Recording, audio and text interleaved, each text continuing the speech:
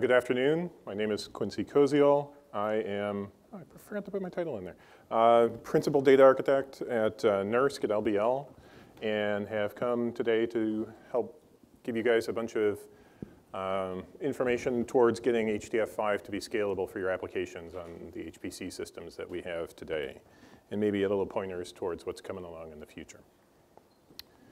So first off, some background here.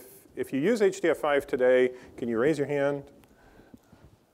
Halvesies. That's pretty good. All right. Great. So I won't spend a tremendous amount of time here. It depends on the audience sometimes how long we can talk about the background and information. But maybe this will fill in some gaps for you as we go along through this little bit of intro part. So, why are we using HDF5? Why, and Rob gave a great intro into this earlier. Why do we use I/O middleware libraries in general? Do you want to wrestle around with this file per processor, and how do you become an expert in MPI and Lustre and GPFS in order to get your science done, to run your applications? HDF5, CDF, other I/O middleware packages try to hide all this complexity so that you can concentrate on what you're doing that's important to you, your science. Sometimes we add some complexity of our own, but that's okay. We're trying to do the difficult parts and then present it up to you in some knobs that you can turn rather than figuring out exactly what Lustre looks like on this system, which is a whole lot more complicated. So a little bit of overview for HDF5, talk a little bit about data management, managing HDF5, and on into parallel from there. So what is HDF5?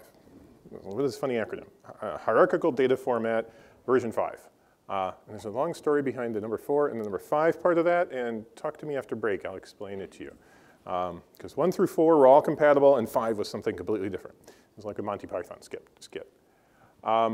So fundamentally, HDF5 is composed of these 3 levels. At the very bottom is the open file format. There's this file spec out there. People have written Java and other libraries to go interpret the HDF5 files and actually read and write them strictly from the file format spec itself. So I know that it can be done. If our Git repo gets eaten by a bear, somebody will be able to reproduce things and get your data back. On top of that is the open source software package and all the infrastructure around that. We'll talk a lot more about the software and how to program to it in a little while, but it's obviously open source, free for everyone to use. There's interfaces in all kinds of languages, whatever you choose to use. But at the top level, there's this data model. How do you think about your data using HDF5? And we'll talk a little bit more about what does that mean and what are the parts to HDF5 so that you can compose your science models in an effective way using this package. There's often this question of, well, what is HDF5? How does it relate to things like XML? XML is very descriptive.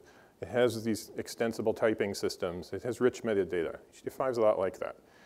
It's also like your binary flat files. XML's text. HDF5 and binary are clearly much more denser, scalable, much more compact, easy to parse. You can do fixed offsets inside these arrays and things like that. HDF5 is also a lot like PDF. It's a very standardized exchange format. Sometimes we talk about it as HDF5 is the PDF of science in some ways. You can mix different things together in there, images and text and whatever. HDF5 is also very similar to your file system. It's hierarchical. You can create collections of related things, add attributes on top of them, structure it in some nice graphical way. In some ways, don't take this too far, it's a little bit like a database. You can do random access, subsetting of things. We don't do all the atomicity and isolation, no acid properties here.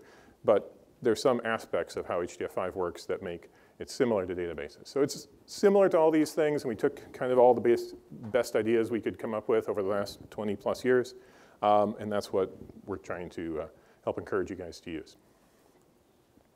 So it's clearly designed for high volume complex data, HPC, right? It's portable. We had folks at Nokia porting it to, feature phones. There's some weird data gathering thing they were sending out into the snow, and they were using cell phones as the data gathering thing. It's very weird. It's like, can you do this in 16 bits? I said, well, yeah, but no one does that. Well, we got this problem. All All right. And then clearly all the way up into the top 500, right? Anywhere in between. We retired the VAX, no more VAXes. That's flexible, it's very efficient, tried to be. Hopefully we separate the applications from the use of HDF5 so you can evolve. And we're geared for the long term. A lot of the funding for HDF Group, the nonprofit that helps maintain this, is from NASA. They'd like all their weather data from the satellites back in 50 years. So that's like really important. So a lot of what we do is actually geared towards making certain that we don't lose anything and you get your data back and we don't change things in non-backward compatible ways.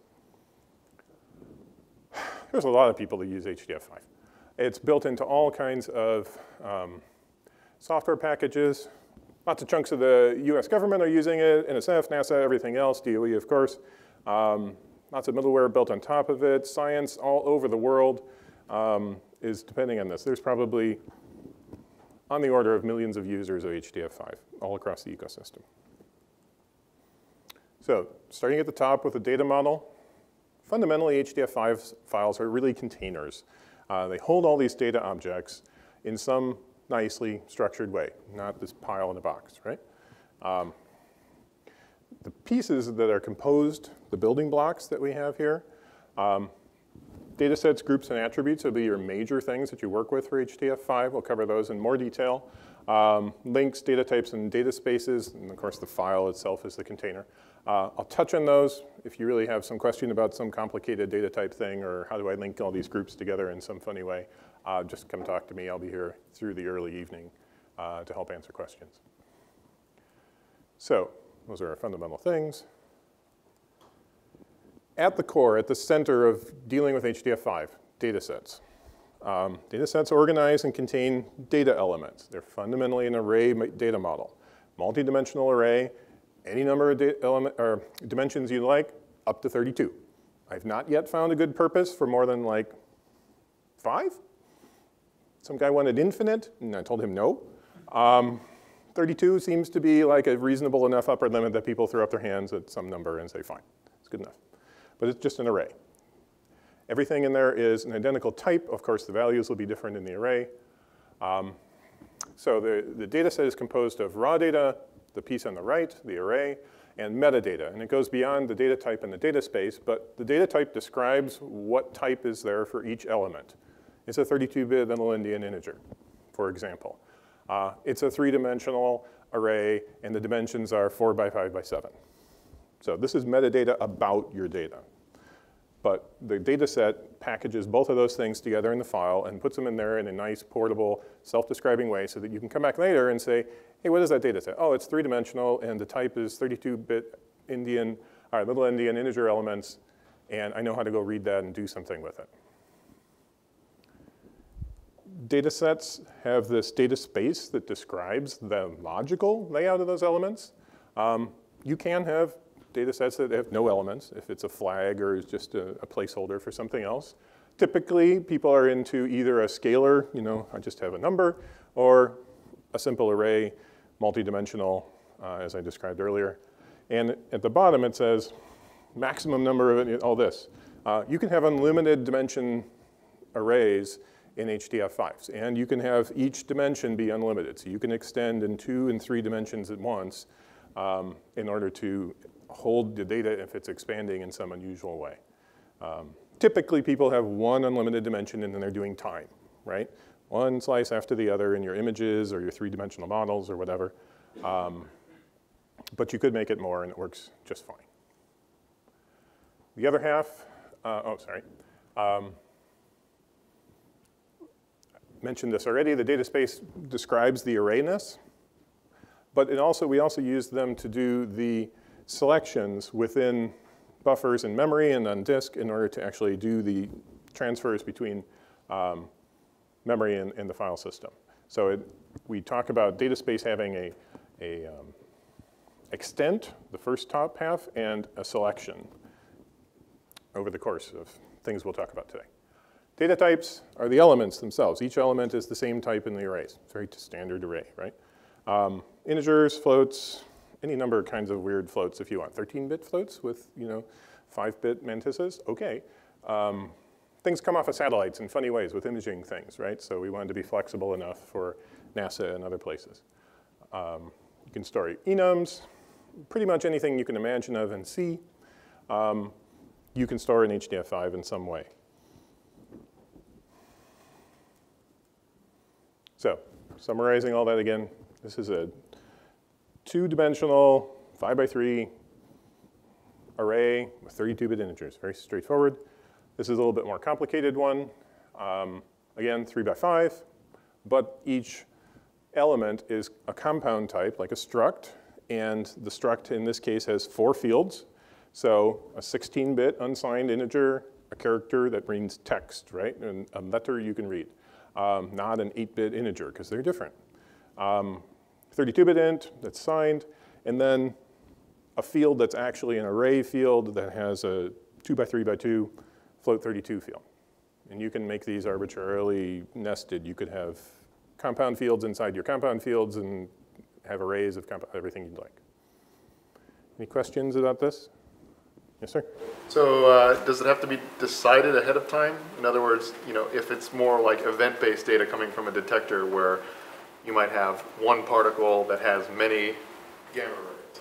Right. But that number is not determined until that event comes in. That number of gammas could be 0 to n. Right. You can have variable length sequences, kind of like C++ vectors, as a field or just a standalone data type in HDF5. And then you could, for example, and that's moderately common. So you'd have a 1-dimensional data set with an unlimited dimension, and then you'd also have each element in there be a variable length sequence of, I don't know how many gamma length or gamma ray records, right?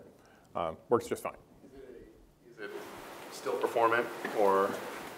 We are not super performant for variable length sequences of things because each one has to be kind of stored off on their own because there's no way to do those nicely in a nice packed way.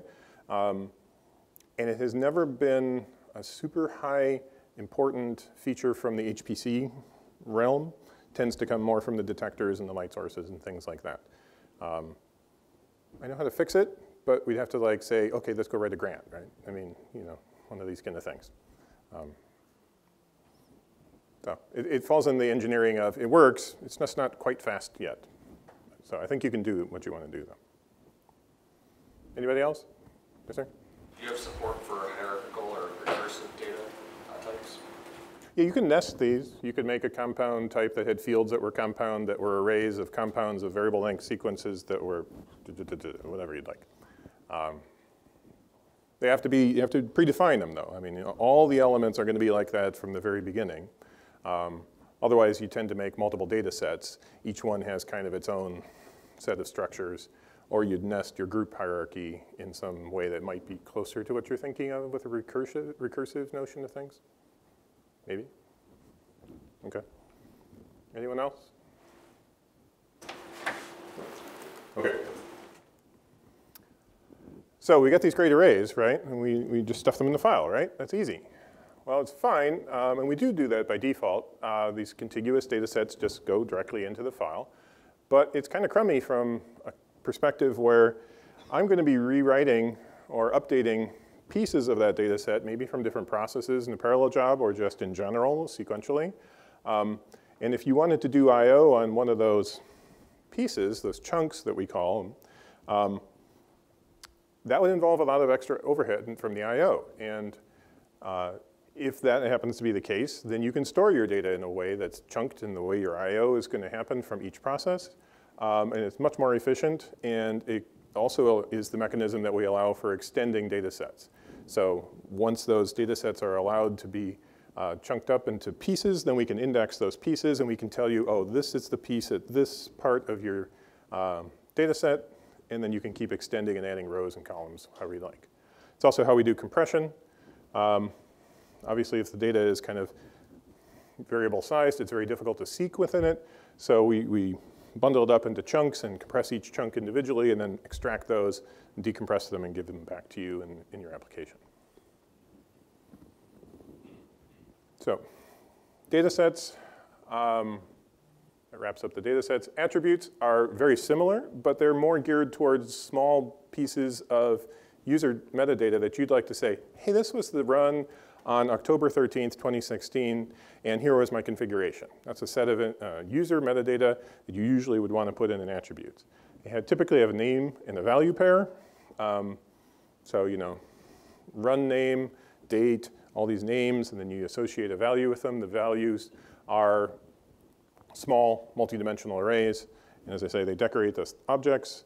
They're very similar to data sets. They have a data type and a data space the same way, so you can describe that arrayness. And you can see how scalar data spaces are a little more applicable towards attributes than they are in data sets all the time, but they work well here. Like I say, they're very similar, but we don't support partial I/O. We assume it's small to begin with, so you're just going to yank out the whole 20 bytes or whatever you'd like. And compressing them and extending them didn't make a lot of sense, so we don't allow that as well. But you can attach attributes to any object in the file. The data sets that we just covered, as well as the groups that I'm going to touch on here in a minute as well, to kind of add that structure and metadata to your file. So groups in a file organize things. It's like directories in your file system, right? You don't just want this pile of things laying on the ground, everybody all at the root of your file system. You want to have some level of structure so that you can tell, oh, this is the pieces that came off the visualization, this is my simulation output. Maybe there's some shared pieces in here. This lat long temp is designed to have pointers from both the visualization and the simulation groups so that you can indicate, yeah, that's indeed shared. And so HDF5 allows you to share with hard links effectively between two groups. You can even point at, as you might see here on the right-hand side, the data set off in the other container. You can have links to objects that are in other containers, including groups. So you can nest out your hierarchy in whatever way and don't have to hold it all within 1 petabyte-sized file that you'd like.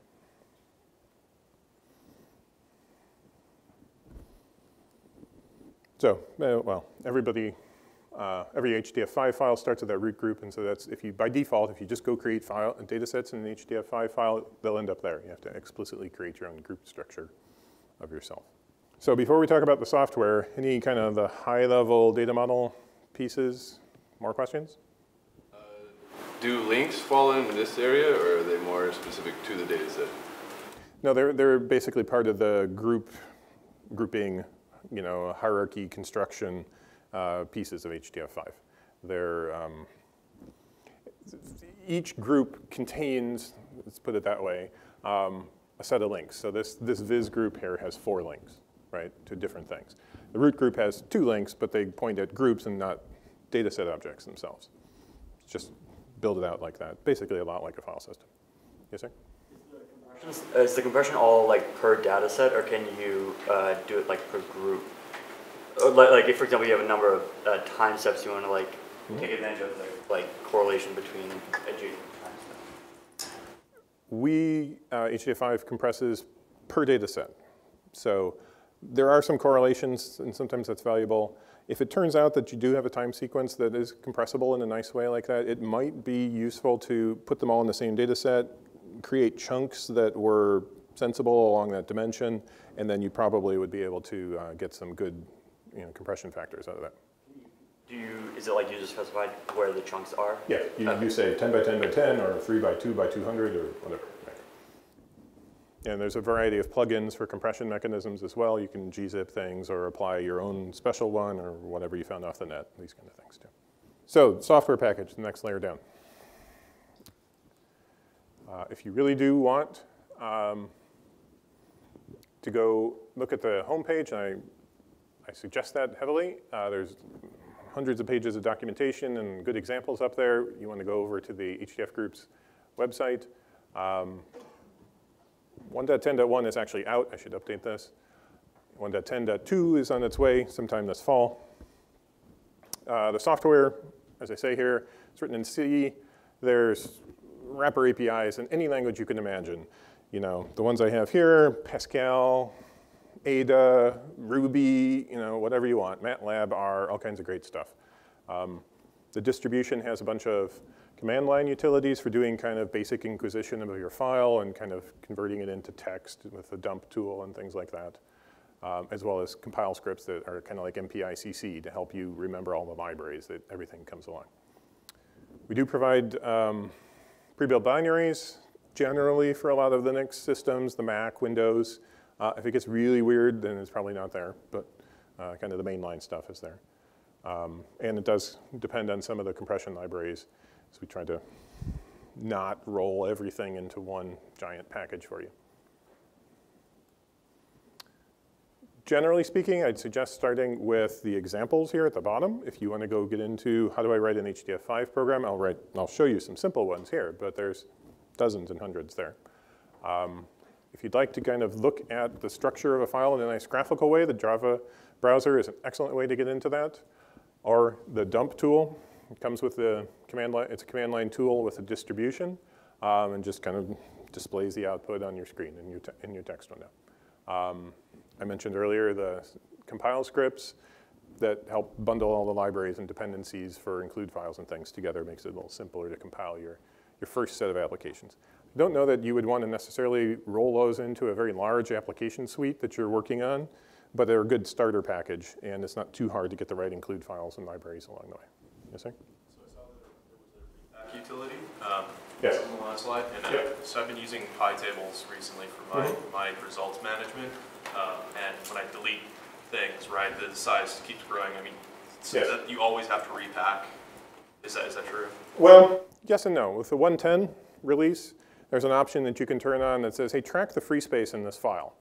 And so that when you do delete things or recompress data when you overwrite it in a data set, it'll track where all the free space is internally, and it should reduce the amount of impact that the free space fragmentation and lossage in the file is, and you probably won't need repack as much.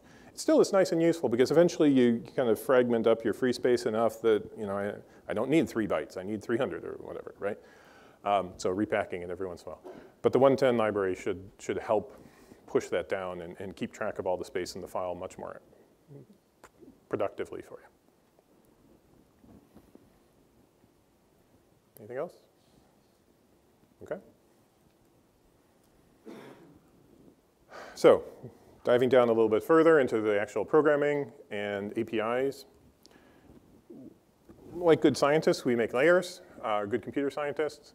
So at the very top level, we expect people to be interacting probably with some nice high-level library that is more close to your science domain.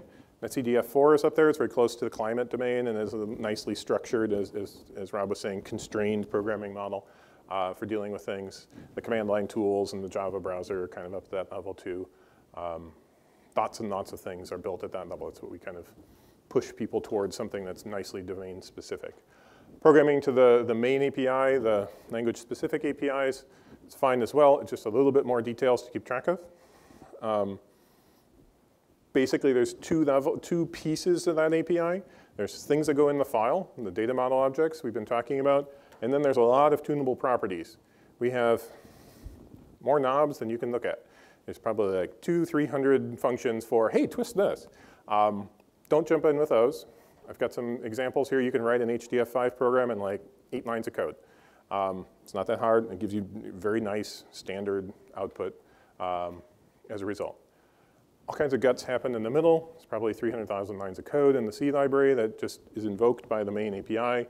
And at the bottom, we invoke one of these virtual file drivers to do either POSIX.io if it's a serial program, or MPI, invoking MPI's I/O layers collectively or independently, which we'll talk about in a little bit as well. And you can write your own custom drivers, send data over the network, or get data from the web or whatever, all kinds of crazy things that people do.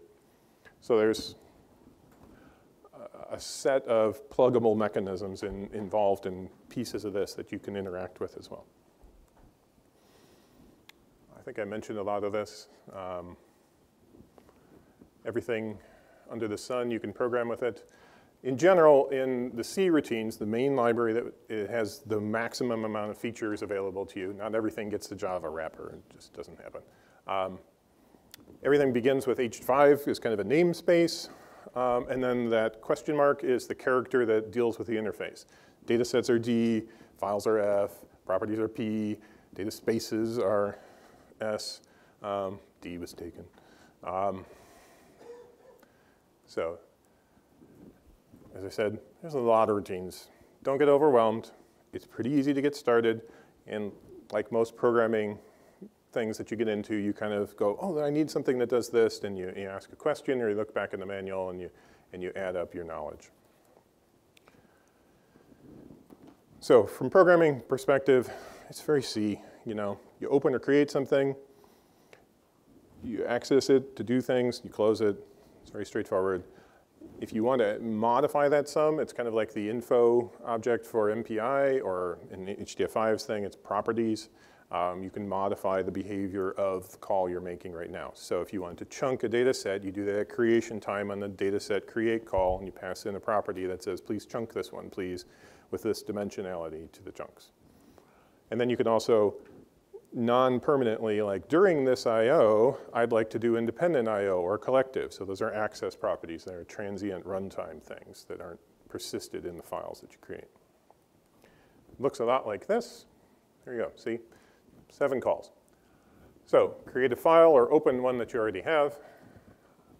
I'm assuming we're creating one here. Create a data space to describe the arrayness.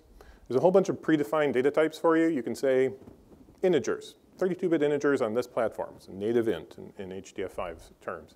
But I don't know how big your arrays are. So you gotta define, this is a 3-dimensional array. It's 100 by 100 by 200. So that's why that's kind of an oddball sticking out here. So you create your data space. You probably use one of the predefined data types, but you could generate your own if you'd like. Then you go create your data set. You read or write to it. If it's an existing one or you're writing to a new one, you shut everything back down, close it all up. Very straightforward, very C. There's no destructors. Everything has to be done explicitly. If you leave something open, it will dangle on you.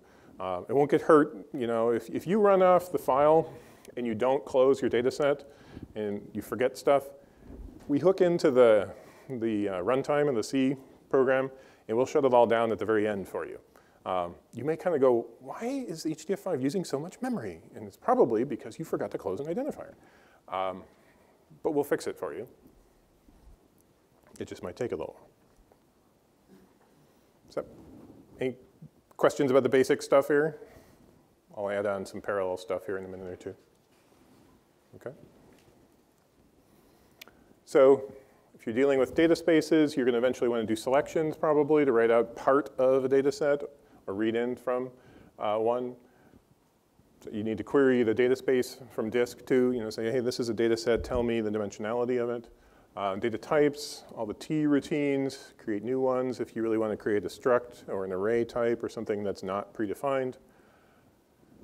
Groups to create open close, pretty straightforward. Data sets are, like I say, a lot like data types, only simpler. I mean, data sets, only simpler. So you create, read and write to those. Property list is where the main action is if you're going to go twist a knob. So that's where you want to look at if you have some question about chunking or compression. That's what the deflate one is there.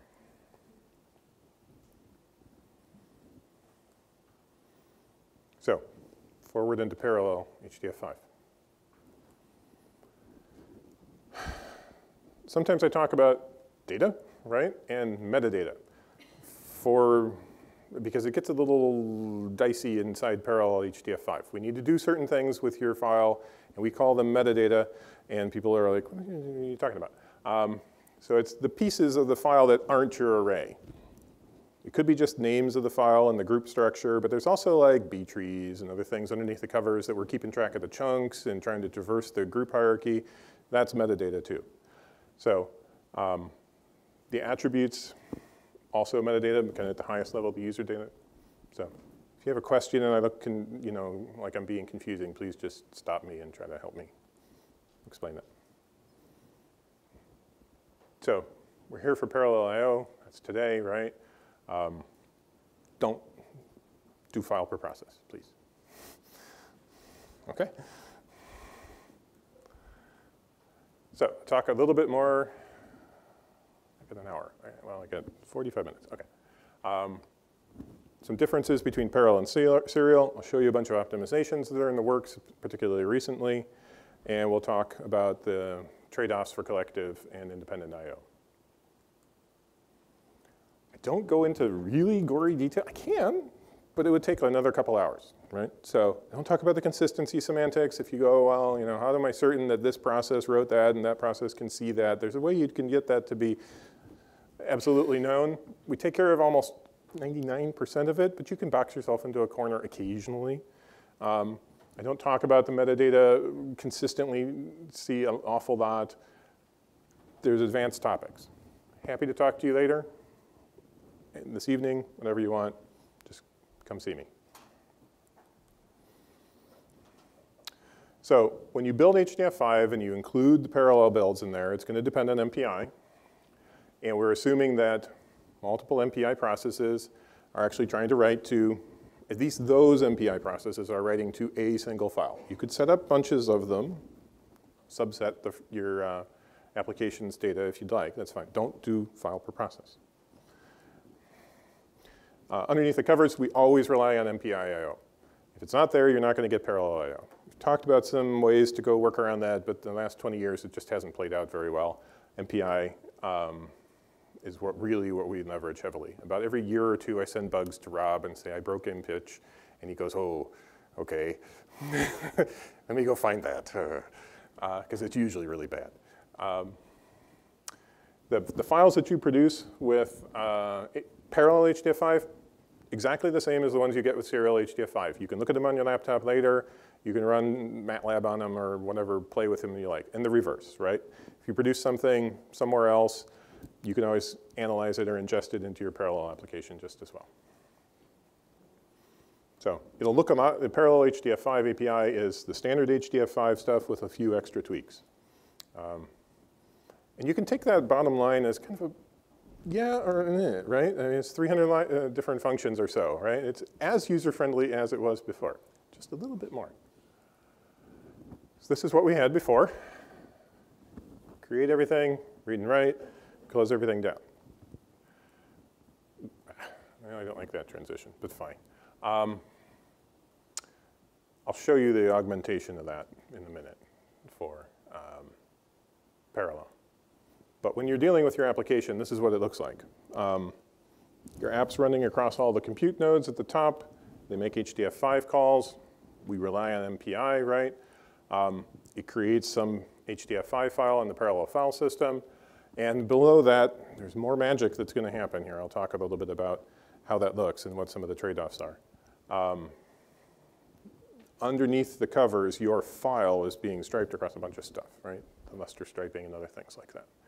So when we talk about API, we sometimes have to get into some of these gory details, but most of the time we hide them from you.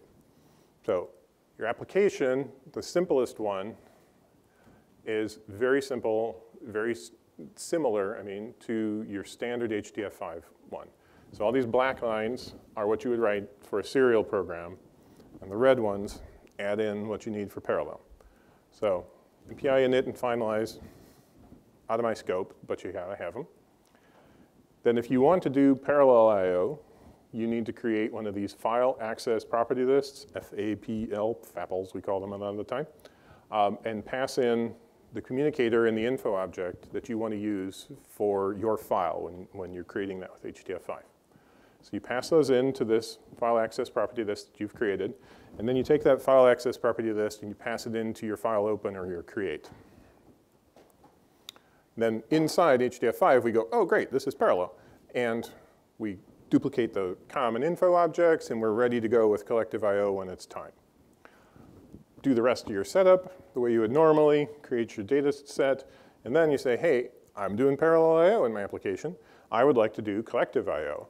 So in order to do that, that's a runtime property, is transfer, and data set transfer property list is what you need to create. So we're in property list, it's the H5P, right? And you're gonna say, hey, for this data set transfer property list, I would like my MPI/O to be collective. Default state independent, which is an important thing to remember.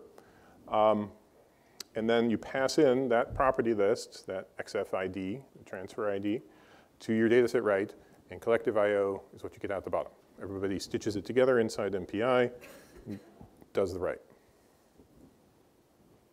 Any questions about that core programming piece of things? I don't have a question, but I just wanted to point out that that one line, the H5 PSET DX MPIO, is usually the magic line that makes things go fast on supercomputers. Yes. A lot of people think they're HDF5 code. Like, I'm not getting good performance. Find that one line, and they'll double the performance, or triple the performance. I mean, it's rich dramatic sometimes. So the opt-in, I know why they did the opt-in. I just wish it was more opt-out. Yeah, I do too. Or perhaps more like MPI, where you'd say write and write at all, or something, you know, where you explicitly were more collective, so you knew what was happening right from the write call. We've debated that one a number of times, all over the place. Yeah, well, kind of, but there's kind of confusion that you generate when you don't do that. But you get the flexibility, so it was kind of trade-off. Somebody else, I thought, yeah? So is data then written in the same order as it would be done in serial? So, or is it part of the HDF5 metadata, which part is where in the coming memory block? As part of what you'll do, one of these dots, right, is the selection that you make for each process. You probably want each process to have a different place in the array in the file that it's going to put its memory in. You know, it's part of its buffer into those places. So I cut it out here, but each process will make a selection in the file of the place it's going to drop its elements. And then as part of that write call, MPI will gather all those buffers together, stitch them into what looks like would normally be a C standard serial I/O looking file, but it does it all in the fast parallel collective way. Basically, if I define that based on process IDs, I can be sure that that big block of data, if I read it afterwards in parallel, that it has been contiguous memory in the way I designed it. Yes, exactly, right. Yeah, we stitch it all back together. There's a lot of flexibility in there too. So you can almost always get your pattern in memory for however you've subdivided your array or your mesh into disk in some nice contiguous way overall. Anyone else? I'm sorry, what? Sorry, I'm a little confused. Like, so there's this virtual file layer that you have MPI there, kind of like I/O driver. And is This one? I see, one of the first slides when you explained like the HDF5. Like, this one. yeah. So, right. so this is like on HDF5 level, and then the other one is kind of like a branch of it. Or it's the same, it's just an It's the same, I just labeled the layers a little differently. This layer here is what talks to that MPI layer on the slide we were just on, and then it drops through the MPI I/O layer inside MPI library down into the parallel file system. So I smooshed a bunch of stuff together here for this one. So it's the same thing. Just yeah, the parallel HDF5 is kind of like talking to them.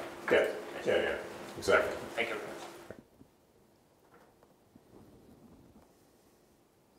Okay, keep going. Anything more? Let me know when you want. So when you deal with an HDF5 file, parallel HDF5 is going to open a shared file. Everybody's doing, whoever is in that communicator. It doesn't have to be ComWorld, right? You can subdivide your communicator into smaller groups if you like, but everybody's in that communicator is going to be dealing with that file for that MPI, or file handle for HDF5. So obviously, if you want to talk to that file, you can go through that. Theoretically, MPI can handle multiple writing into the file, but HDF5 will get confused. It's trying to manage its metadata in ways behind your back to do it efficiently and high performance.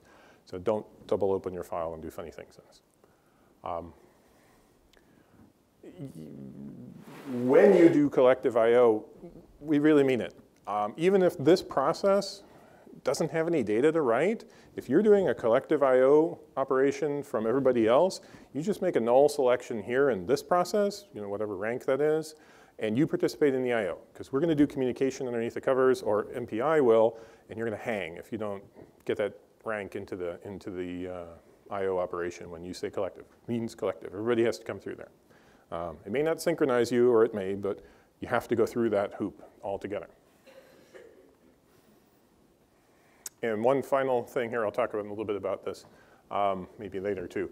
But if you're creating structural things in the file, creating a new data set, creating a new group, an attribute, extending a data set's dimensionality in the file, the unlimited dimension for the data spaces, right? Those things have to be all collective so that every process involved in dealing with that file understands the changes that are happening here. There is no server in HDF5 land. So everybody has to share that common knowledge, and you do it by everybody participating together. So you can't create a group on one rank and not on the other guys. Eventually, your application will hang. And it's really annoying because it hangs like 30 calls later, right? When I'm trying to write out metadata and all of a sudden the synchronization isn't right and the I/O calls get all confused and the internal communication, very confusing. Sorry, but you got to keep it all together. So just keep it in mind. Try to, all your data set creates happen on all the processes. Any questions about that one? I mean, I've debugged this a number of times and helped people go, what's going on? Okay. Here's where you go for a bunch more parallel programming tutorials for HDF5. Lots and lots and lots of information here. I'll cover simple stuff here, but there's bunches of things to get to. And here is where I was going earlier, where the file system is underneath the covers doing things to you. If you've got a very large file, I'm just trying to talk a little bit about efficiency in doing your parallel I/O, right? It's getting chopped up into multiple pieces to stripe across the storage servers underneath. And unless you take some precautions, HDF5 doesn't know what's going on. It doesn't know that the striping factor is a megabyte or whatever. It's just going to lay things out according to the way it thinks should happen. And so that might fall right in the middle of your data set, or your metadata gets divided off into 2 stripes, and it impacts your performance.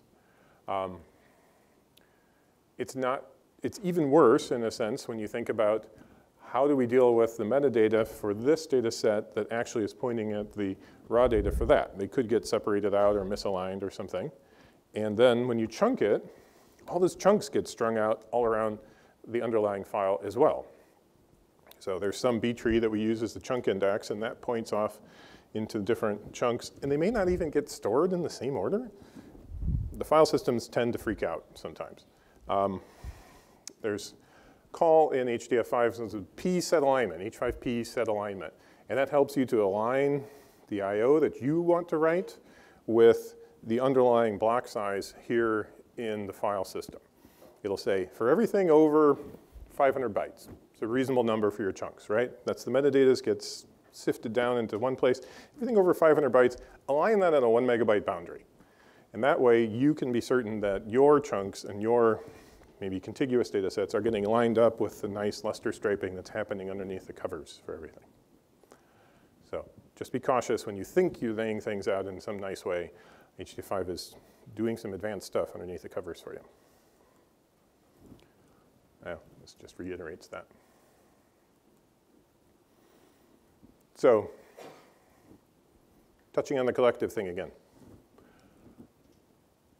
When we say collective, you got to get it all there, and you got to do it in the right order, right? If first process is calling A then B, you got to call A then B. If you flip it around, B happens over here, and it's probably not going to happen because it's waiting for something to happen on A, and it's going to hang on you. General MPI programming stuff, right? But it can be confusing because, like I say, if you don't create your metadata properly, we hang like 30, 40 calls later, and you're very confused. All right, so when it's collective, you got to put everybody there and do it all together. A little bit of statement about, I covered this mostly already, metadata versus data. We expect the data in your data sets to be large, right? Gigabyte, petabyte. and we're going to do independent and collective there. That's very user controllable, and the metadata is a little less so, but we give you some knobs. I'll show you the performance benefits for those. I talked about modifying metadata. That has to be collective. I think we've hit almost everything else here. Definitely want to use the latest version of the library, and there's some flags in there to say use the latest version of the format. Sometimes you can, if you've got a lot of objects stored in a group, a lot of data sets that you're creating for something, anything over about 100 or 200, you want the latest version of the library. It's a nice improvement in the underlying data structures. It gives you sometimes 10x performance in working with that group, right? Cautionary tale too, right? You're dealing with something that's way up here. We got through this layer, which is complicated. We're complicated, this is complicated, this is complicated. Oh my goodness, this is complicated. And then down into the hardware, right? So when you're trying to say, why is this slow, where is my problem? It could be in a lot of places. It's not like you're just getting bad performance from doing POSIX writes to the hardware, and you're only really dealing with the luster and the storage hardware there, right? There's some slippery places in all the layers that you're dealing with here in the cake. So we'll talk a little bit about how do you help diagnose problems and instrument things. This is classic textbook. The numbers are really dated, but it was really nice 10 years ago, right? It's fine. It's the same problem today, just the numbers are bigger. It doesn't matter. So this user had some simple data gathering problem that he was working on. 6 columns, 230,000 rows in each one, very tall, very skinny, right? And they were writing to that. I'm sorry, this should say 6, or the other thing should be 4, but whatever. Each MPI process was writing out one of those columns and we're dealing with. It's 8 byte floats, it's perfectly fine. It was writing out, it's a tiny thing, right? It's 32K. How long could this possibly take? It was taking like seconds, right? It was nuts. Because they weren't doing what Rob was saying, turning on the collective stuff. So it was crazy, crazy bandwidth. So fine, how do you figure out if that's what's happening in yours? If you turn on the debug and you enable your parallel when you build HDF5, or you get one that's built that way on the system that you have, we turn on a lot of tracing internally, just printfs inside HDF5. You have to set your environment variable as well. And you get this nice output that says, hey, we're doing all these IOs. But you can see here that, yeah, every 8 byte offsets, this is coming out of an MPI job, so it's not all in order, we're doing 8 byte writes, which is terrible, it's tragic, right? You're gonna get really, really, really bad performance. So the user was writing these all out independently because they didn't know what was going on. If you go back and you chunk this, it helps, because then each chunk is long and skinny, right? You set the chunk size to be 1 by, whatever, 230,000 in this case. And so every process is writing to different offsets in the chunk, but you still have 4 chunks that you're writing out, these numbers here, right? Could be better. So what happens if we do chunk and collective, and then we get flat? It's perfect, right? We do 1 IO, boom, all your data goes out to disk. So you can see how you can tune your chunking to be organized how your processes are writing your data out. If you have long, skinny columns attached to each rank, make your chunks be similar, right? Everyone always asks me this. The #1 question I get. How big should my chunks be? I have no idea. I really don't. It all depends on what your application is doing, not only just now, but someday in the future, right? What are you doing now is like, you know, okay, 50 by 50 would be great. But someday later, when you're doing analysis on these simulation output, I don't know, 100 by 100 might be better, 100 by 200, different kinds of columns, I don't know. It really is very IO dependent. It's very application specific. If I have to suggest something to people, I suggest you make them mostly square. Don't make long, skinny things unless you have a really good reason. Make them kind of, you know, 50 by 50. And if you want to know about how big that number should be, like about like kind of the square root of your array size.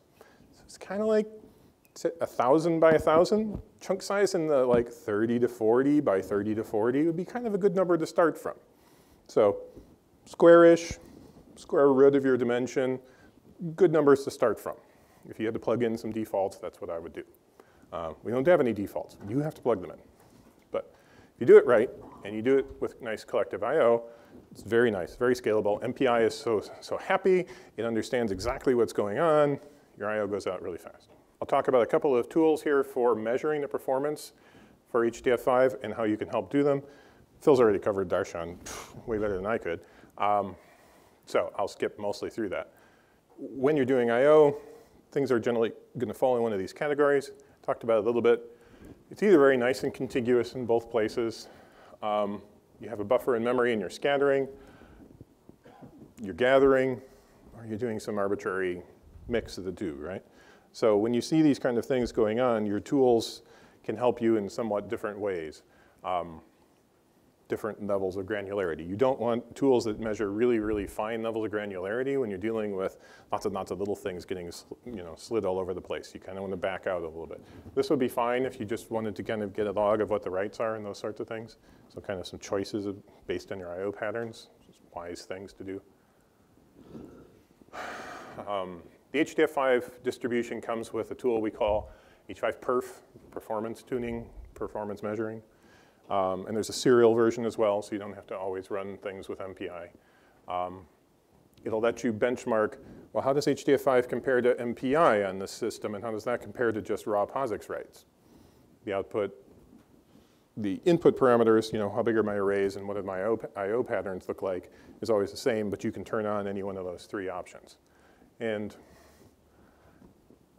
it's probably not reality, but it kind of gives you some nice upper numbers to look at and say, well, okay, this system is running this way, and gosh, there's this weird difference between how fast HDF5 is going and how fast MPI is going.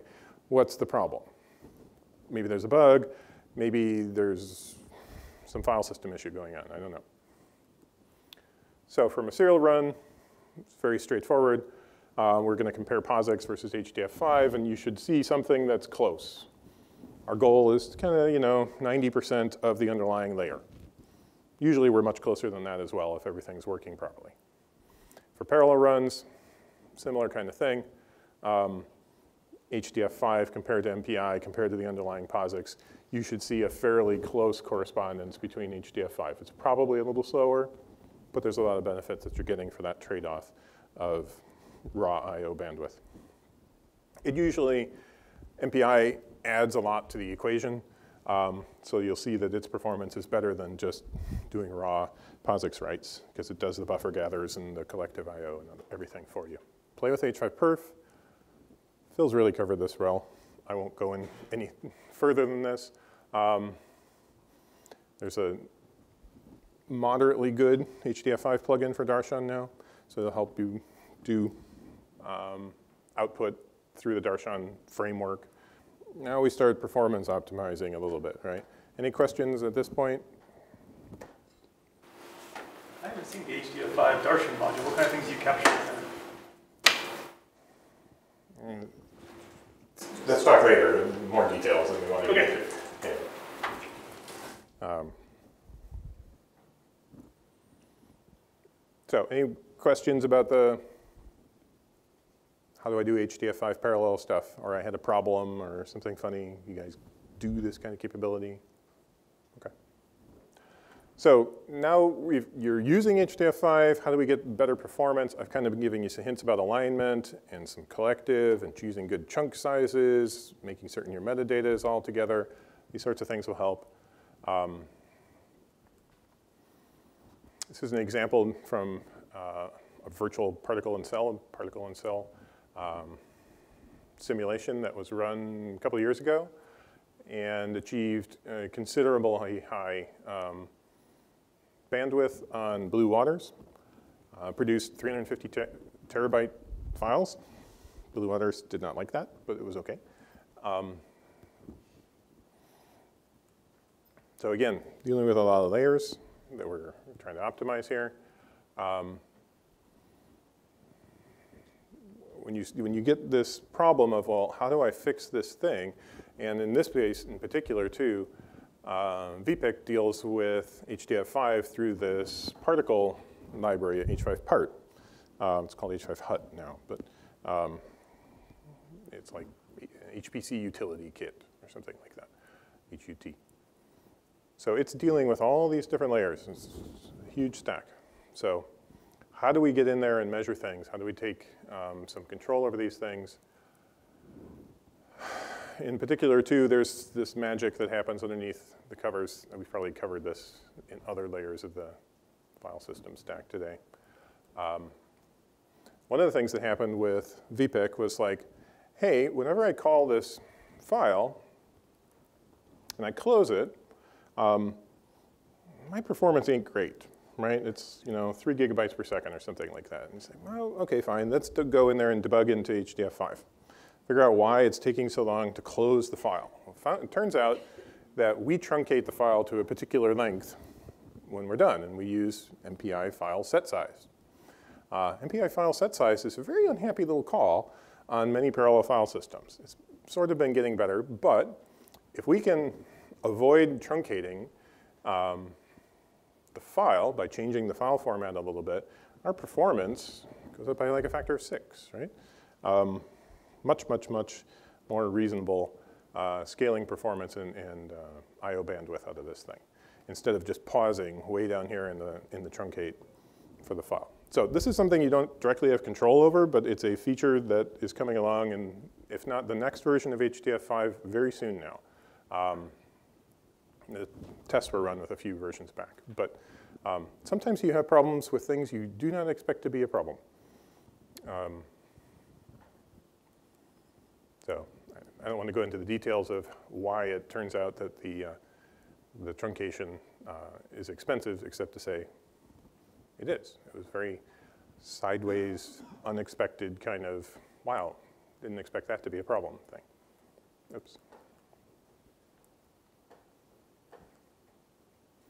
So one of the other optimizations for parallel I/O is this multi-dataset I/O, and Rob covered this earlier with kind of deferred I/O and aggregating things in PNetCDF.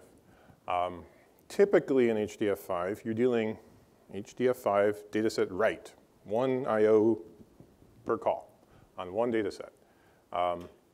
However, realistically speaking, a lot of applications deal with pressure, temperature, all kinds of things per time step, right? So it would be nice if we bundled all those things together and allowed an application to bundle that into an even bigger MPI collective file write at all at the very bottom.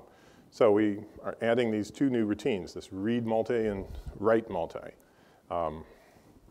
Those just basically take an array of data sets and selections, buffers, everything all together, and then you get to write it in one very, very large, complex I/O call to MPI. And the performance is, of course, way better. Instead of doing everything individually, we get this nice, flat, scalable, yes, MPI is happy once again, right? So clearly a very, very large win. This will be coming out, hopefully, again, a little bit later this year in the next releases of HDF5. So another example for application level things. CGNS is a very common standardized CFD file format and library right now. Lots of different people use it in mostly the aerospace realm of things. NASA, Boeing, this sorts of things. They had been doing their own file format for a very long time and gradually got tired of it and put in a plugin for HDF5. And then we're starting to work through the how do we make all this work and work fast. So had been previously in this ADF file format. They started shifting over to parallel HDF5, but we're kind of like, well, why is this not quite performant as much as we'd like? We'd still like to keep going away from our own custom format because otherwise everybody's got to write a plugin for the ADF file format, and this is just a huge hassle for everyone. HDF5 is pretty well accepted by all the visualization and analysis tools, so we want to go this way. How can we make that better? When they open an HDF5 file in CGNS, they basically do this. They read in all the data sets that they need for the CFD app, but everybody was going off and reading data set A, all the processes were reading dataset A, and all the processes were reading dataset B, all of them together, right? So this is like a denial of service attack on your file system, okay? And then there's a similar problem going on at the close side, and everybody's trying to flush everything out, but they're repeating each other over and over and over again. So we went in here and added in the improvements for collective metadata, which I'll get to in a second, plus the multi-dataset reads and write, and you can see that the scalability was going off the charts, and now it's starting to level off. It's not perfect. There's still probably some tuning room left in the CGNS, but you can get sizable 2 orders of magnitude levels of improvement with some optimization on the HDF5 code. Sometimes HDF5 is wrong. It's not perfect, but almost always you can get very good performance by spending some time working on it a little bit. So a little more details about the metadata read storm thing. When you write and create data sets, you can't do this, the little black or red check mark. Right? You have to create all your data sets collectively. Everybody has to create one data set and the other. But when you read, it's just fine, right? You could open dataset 1 from rank 0 and dataset 2 from rank 1. That's allowed, that's fine. Each process will go off and it'll go read that dataset from disk. Or you can go collectively read these things together. But when you do the second one, that's where you do the denial of service thing, right? In particular, it looks nasty when you end up traversing a file or group hierarchy. You know, you gotta get the information about the root group. Everybody goes and does that. Then you gotta get information about this group, and then that group, and then this data set. It's like 7 denial of service attacks, right? So this huge read storm is a thing. So there's a property you can set in HDF5 that says, hey, by the way, my application does this really frequently. Turn on the collective reading, and then MPI rank 0 in that communicator will issue the metadata read and then bcast it to everybody else who's involved in that operator. Huge improvement again, right? That's just what you see. Every time you give us more information about what you're doing, and we can do things smarter and use MPI and leverage the interconnect instead of the file system, almost always get very, very nice results. Happens on the right side too when you close the file. We're trying to flush out the metadata out of the cache that we keep. Oops. And so if you turn on the collective metadata write side of things, we gather all those pieces of metadata and do it in a nice collective write call at the very end when we're closing the file and flushing the cache with all the dirty metadata. Same chart, right? And in fact, this is the closed chart, sorry. Talked about a number of knobs to go turn. All those 300 properties, there's a property for you somewhere in there that does what you want it to do. So I can talk a little bit about what the future looks like, but taking questions now would be great. We've got 10, 15 minutes. I talk fast. So if anyone has any questions or things that you'd like to, yes, sir? Is there any kind of schema or validation I can run on a data set before I try reading it in to make sure I don't get to the end of it and it's missing? Well, missing is a little, the data will be there. It just might not be what you expected, I suppose. But what you want is like an XML kind of, does this file conform to the, yeah, what you want? Yes, in a way, but it's very prototypey. It does what effectively is dump the whole file out in the structural bits of the file, not the data set elements. The structural bits of the file in an XML file, and then use an XML verifier against that output to say, does this conform to what I want? I don't view that as a super great solution at scale, really. But again, it's run up against the wall of open sourceness, right? This is a nonprofit company backing this, and they can only do little bits of extra things around the edges. So if you want to write one, that would be awesome. I'm certain it would be nicely accepted, right? I can point you at the prototype and examples if you really want to look at them later on, but there isn't a solid binary one that just deals with the HDF5 files per se. It's been asked for 10 years, right? But send me a patch or write me a proposal. Or, I don't know. Yeah. Yes, sir? is the entire development available on some public repository? So if I want to play around with the read and write multi, could I do that already now? Yes, there's a Git repo that you can get to from the main HDF5 webpage and download all the history with all the branches and play with the multi-data set reads and writes if you like. That's already in there. Yeah. We actually were having some issues with closing the HDF5 file on a huge run. Okay. Are there any solutions that exist now? I mean, like, what could we do, I guess, to do it as is? Well, probably the collective writing, the collective metadata stuff may go a very long way. The file truncation is sometimes still a problem for various people. But given that it's kind of a file format mod, it's been a long while getting up to production where we've been happy that changing the file format was the right thing to do. I could point you at a snapshot of a prototype of that if you really want to experiment, and then you can at least play with it and say, fixed my problem, I know what I want, or didn't fix my problem, I still have something else I'm looking for. So, sure, just come talk to me afterwards. Also, I wanted to mention that there is a live help desk. A real person sitting at a desk, right, answering email and phones. Don't call her. Send mail to help@hdfgroup.org, okay? help@hdfgroup.org. She'll answer your question or point you at the forum for the mailing list or web pages and whatever else and try to get you the help that you need. But there is really a live person that NASA pays for to sit there, 9 to 5 during the weekdays to help people out. Any more? Yes, So given that the file structure is completely up to us, how does this work with visualization software? Typically, most packages have kind of like a profile, like Visit has certain profiles that it understands for the structural output of, various applications that it deals with. It can visualize those very natively.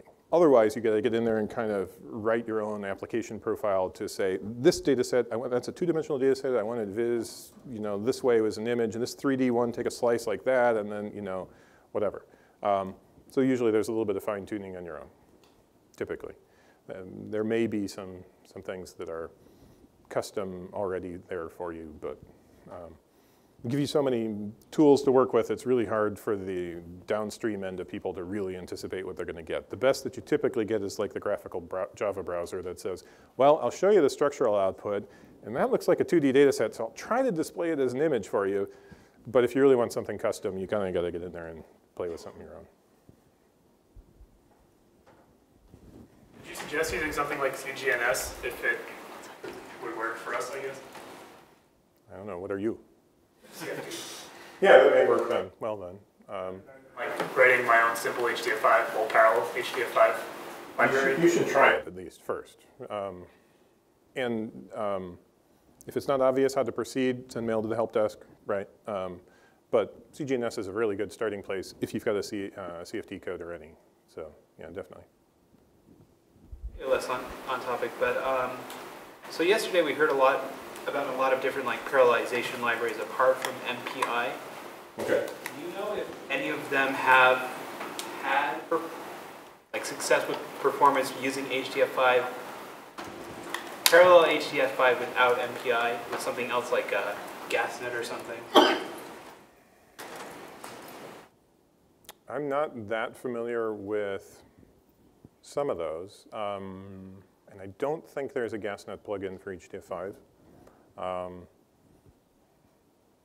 You might have to go hunting around a little bit for that one. Yeah, sorry. Might not be something that's really mature or out there. Right. It may not be that. It might be. I mean, the Python wrapper for HDF5 is community developed, not through the HDF5, and it's great. It's a very nice wrapper for HDF5. And there are some really good third-party things for HDF5. So maybe there's something good there, but I'm just not that familiar with it. Sorry. Anyone else? You want to see the future a little bit? Not the big future, just HDF5 future. So we have some funding from the ECP efforts in the DOE to tackle some or all of these things. Some have already been fixed, right? Scalable chunk indices went out in 110, and the metadata aggregation and page buffering also in 110. This virtual data set, same. But part of the ECP funding is to really productize this, what we call single writer, multiple reader, SWMR, swimmer access pattern. And this is very nice for your facilities that are like light sources and, well, stock markets and things, right? Where you've got a single stream of somebody dropping data in the file, and you want to go in there and data mine it to death live while the file's being updated. So swimmer access to HDF5 will allow you to have a single writing process, and concurrently, no locking required, just go in there and look at that HDF5 file and see what's going on. So you get a very live, very high performance view of what's happening inside that file, and you can watch the data stream come in. So, also asynchronous I/O is something I've been wishing to get in now for 15 years. We finally have some funding for so that you can actually issue a call to say, hey, by the way, go write that data and just tell me when it's done. I'm going to go do something else. Hopefully that'll enable us to do a little bit more internal threading inside HDF5 so there's less concurrency issues. I'm going to skip over the virtual object layer because it's complicated to talk about. And it's a little lower level thing. There's nice prototypes for issuing queries into HDF5 files. It says, tell me all the data sets in this file or this collection of files that have a data set named pressure and contain data in the range between 50 and 100. So those kind of queries are going to get rolled into the ECP work that's coming out over this next 4.5 years so that you can actually look at an HDF5 file and issue database-like queries into it. Indexes just back that up with some performance improvements. Hopefully we'll have a nice HDF5 client-server pair that comes out so that you can send data from one facility to another facility and be able to, again, leverage the swimmer piece so you can say, hey, this data is getting transferred over here, and I'm going to read it live over the top of the multi-gigabyte connection. And typically with performance, there's the variable length records that we talked about for the vectors and other things. I'd like to get that boosted up. I don't know that we have enough funding to go tackle that entirely, but it would be nice to go make that faster too. And then, of course, you know, fault tolerance is always a good thing. We'd like that to happen. It's actually a kind of a spin-off of the swimmer. If we're writing things into the file in this particular way that works really well for concurrent reading and writing, it also makes the file crash-proof. So if the writer dies at any point in time, the file is still safe. It may waste a little bit of space in the file, but it's still safe and it won't get corrupted when the writer dies. So, any questions about magic from the future or anything else? We got 3-4 minutes. I'm going to stay around to the afternoon, or into the evening too, so if you'd like to talk about it later, that's okay too.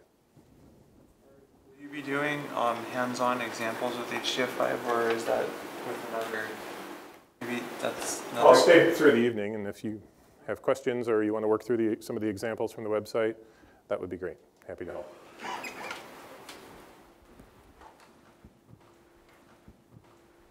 Okay? All right. Thank you all.